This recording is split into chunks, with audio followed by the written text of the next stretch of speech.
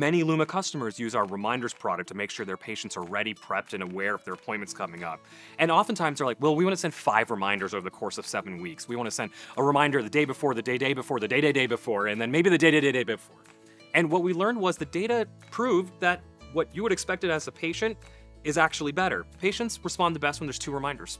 2 reminders to the patient, and that produces the highest output for them, arriving for their appointment, confirming their appointment, driving the revenue and financial outcomes that you want as a health provider, and also driving the patient to the care that they need.